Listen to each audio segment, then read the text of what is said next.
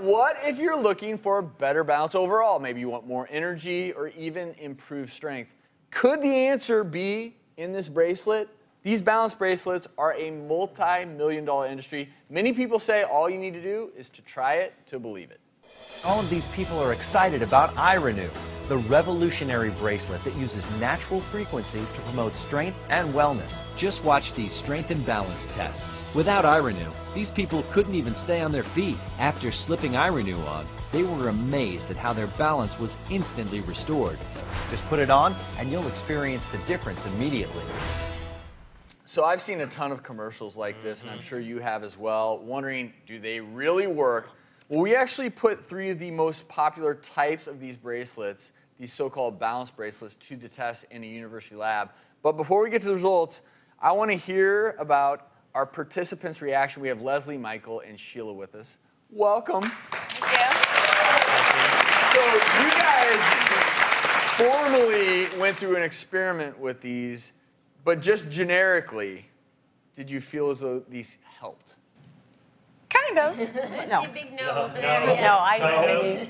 Kind of, yeah. Kind of. What about So a little bit of a no, a kinda, and a... A little. I wanted to eat a little bit less and work out more.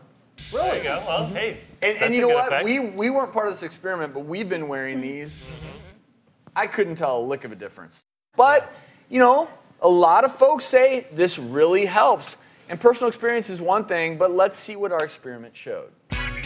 I'm Peggy Roller, Doctor of Physical Therapy and Associate Professor at California State University, Northridge. I get a lot of questions about balance bracelets. They always ask me if they work, how they work, if they're for real. So today we're going to put them to the test.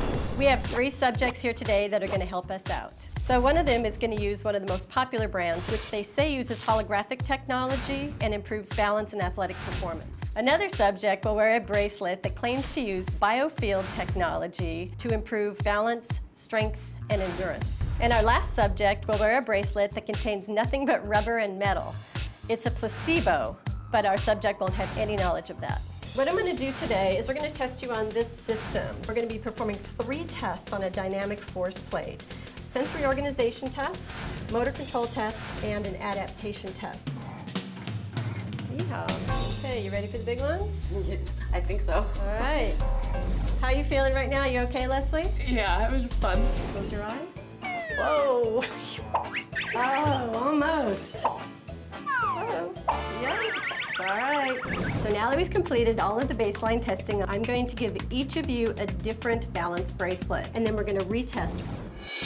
Good. So as steady as possible. Feels solid. Do you? Shift your weight. Put up. When I was wearing the bracelet, when the walls are moving and the floor is moving, I felt more solid than when I wasn't wearing it the first time. So I don't know if it's the bracelet or if it's my mind. I don't know. I feel a little more balanced at this point. When I wore this bracelet, I noticed a difference when I was standing on one leg, especially with my eyes closed. It just felt more comfortable standing there. So I've taken a preliminary look at the data, and I think people might be surprised with the results. Well, balance specialist Peggy Roller is joining us today to talk about the results.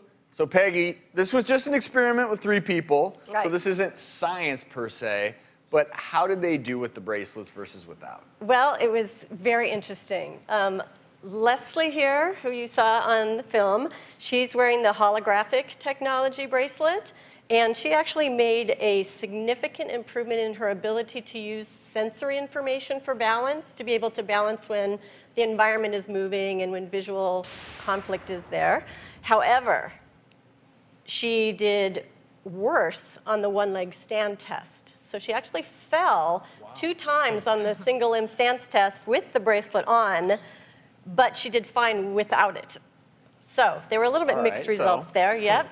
And then both Michael and Sheila, their performance scores were exactly the same, 80-80, 84-84, with and without the bracelets. And if I may, I think a big part of this is, you know, the science isn't there with these bracelets, but without question, if you believe something is going to improve your ability to take a test, to jump higher, to run faster, that mind-body connection, that is a legitimate factor in performance. We call that the placebo effect.